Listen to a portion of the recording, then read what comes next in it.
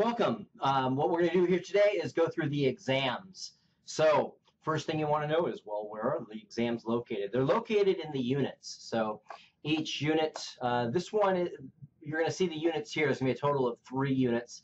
This is in a class that's yet to be developed, so it's not going to be representative of what you're going to see. But nonetheless, there will be another unit underneath Unit 2 here. So let's look at the first exam you're going to take. It's going to be the orientation exam. So click there. Let's open up the syllabus. Opening up the syllabus. The reason why I want you to open up the syllabus is that is where the lockdown browser software is located. So you're going to click that, open that, and then click install, which you'll see. Click that. I'm not going to, well, too late. It did it automatically. You'll click that, and either I'm using Chrome, so in Chrome on the PC, the downloads conveniently go here. On other browsers, you might have to go to the folder, so you've got to find wherever your search window is for your particular machine. So here it's located right there, and then or you can go directly to the desktop to search for it. Once it's downloaded, you're going to see a browser that looks like this, and you're going to click this, and you're going to click Run. When it does that, and you're going to open it up, and unfortunately, I have a computer that is restricted. I'm in the process of getting that restriction lifted.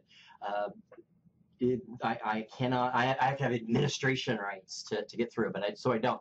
So anyway, once it's downloaded properly, what you want to do is log in like you would normally to Blackboard. It'll basically open up to the Blackboard login page, and you just log in with your username and password like normally and go from there.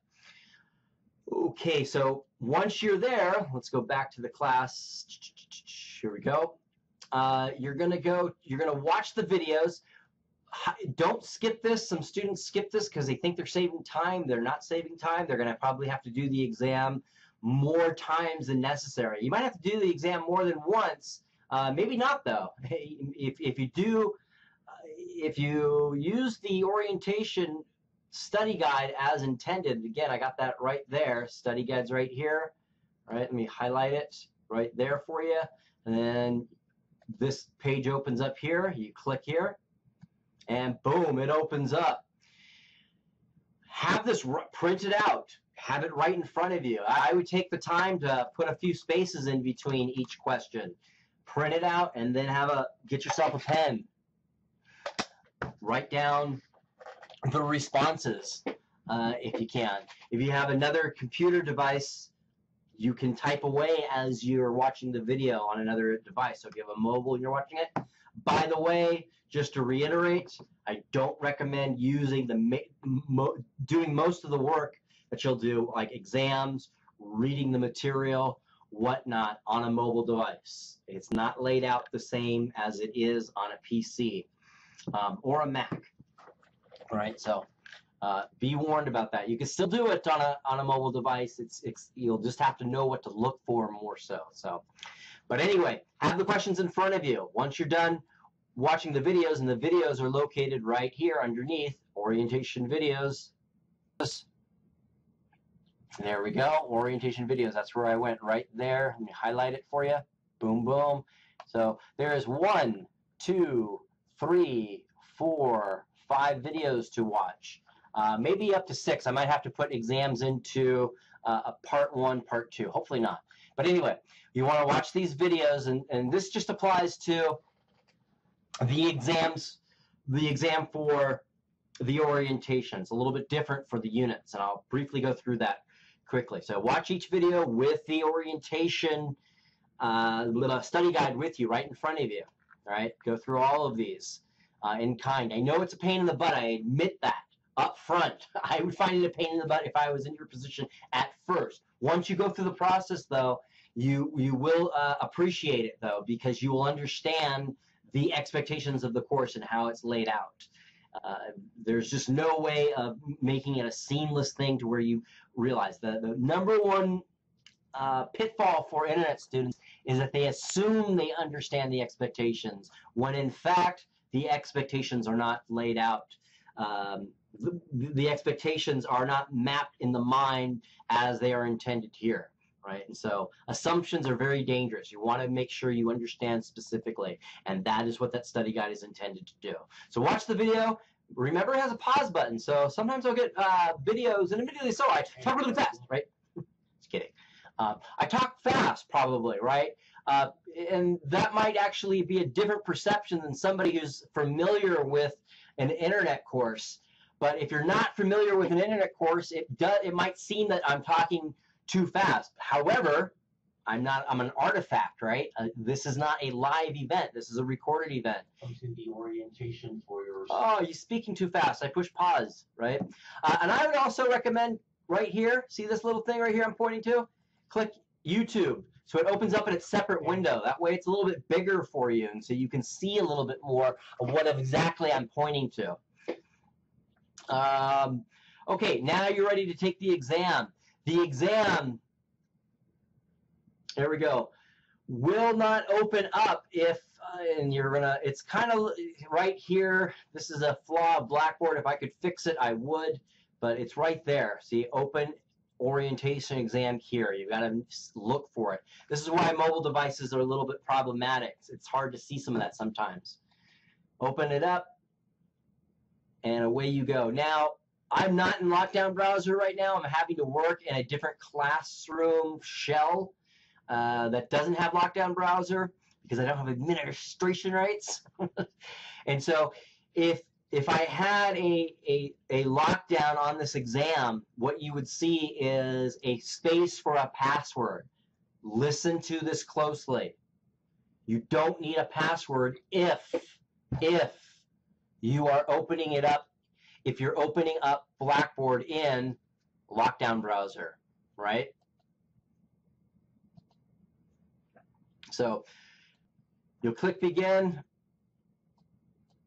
There we go. Error, I don't know. Oh, the test okay, this contains no questions at this point because it's a developing course. But that's where the questions would be. You would open it up, and there would just be one question per window, and there would be a down here, there would be a place where you would click Submit, and it would open up the next question, right? Might prompt you, are you sure you want the next question, that kind of a thing, but maybe not. Okay, real quick, let me just show you where Unit 1 exam is located. And yes. So what you're going to do for each lecture, beginning with reconstruction. Hold on a second, let me go over here so you can see it the way you actually probably will see it. There we go. So yeah, this is the class that you'll actually be working with.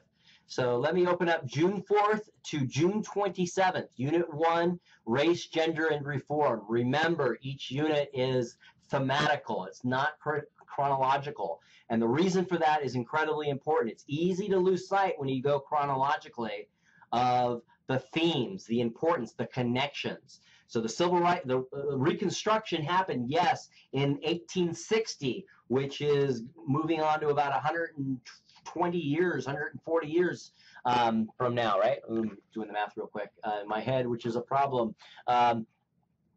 It's the connection. There is a continuum between Reconstruction and the civil rights movement. The civil rights movement is not happening in a vacuum. It's happening within the context of the events that happened during the Reconstruction era. The people that enacted laws, the people that died, the people as a result of violence from white supremacy, the fact of white supremacy also directly affect and make possible the events that happened during the civil rights movement. And that's very easy to lose sight of if you're not familiar with U.S. history. And as a student, obviously you're not familiar with U.S. history. Maybe some of you are. That would be great. Let me know if you are. But if you're not familiar with it, totally understandable, right? So that's why I want to make the connections very clear by making it thematical.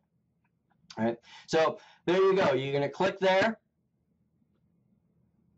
And always it opens up on the schedule, so make sure you reference that so it gives you an idea of when things actually expire. I use the word expire, not due, quite purposely because, as it's noted right here, all assignments and exams are open now and can be completed as soon as you are prepared. As your instructor, that's me, I encourage you to submit assignments early and begin the exams before the expiration date. I guarantee you, if you wait until the day an exam expires, that is exactly when things go wrong.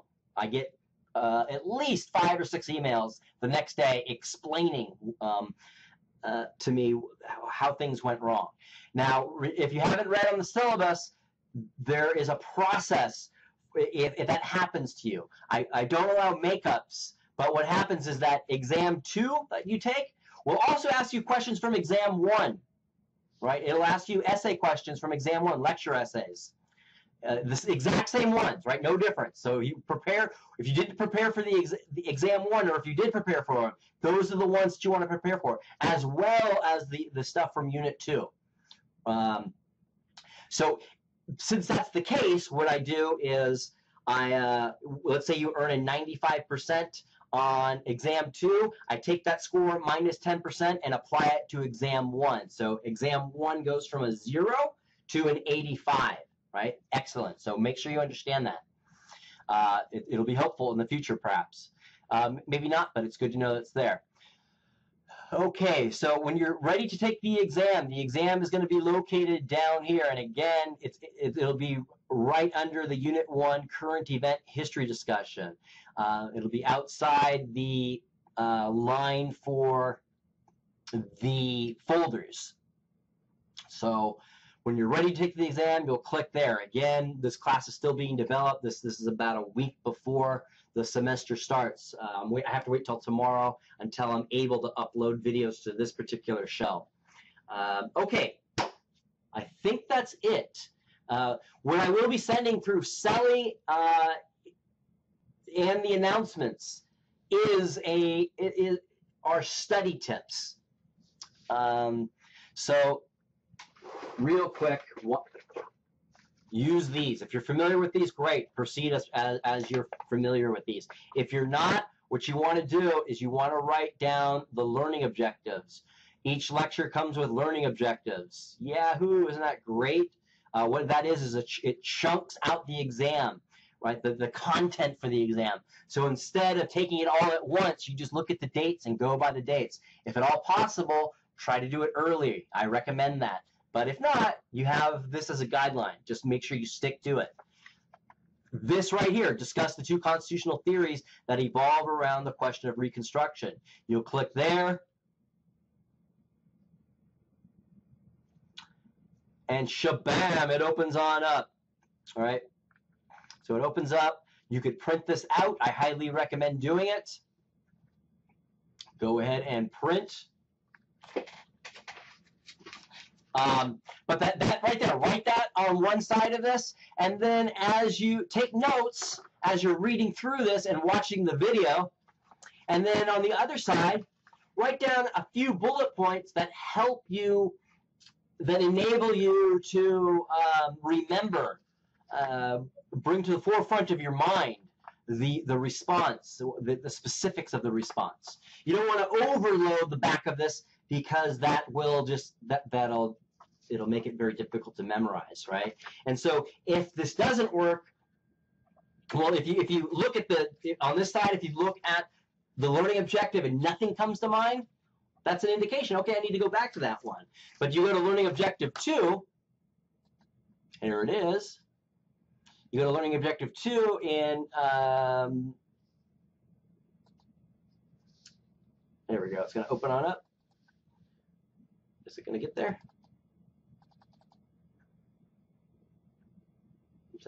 Hold on. So technical difficulty, it's not opening up. This is internet related. It should be opening up, but it's not. So this is stuff you want to anticipate in an internet course. It doesn't always work the way it's supposed to work. Very frustrating. But if you anticipate it, which means you work ahead of time, you allow yourself to go, okay, well, that's not working. Maybe I could work ahead. It's okay if you work ahead. So if you go to the civil rights movement, if that works, maybe it doesn't. But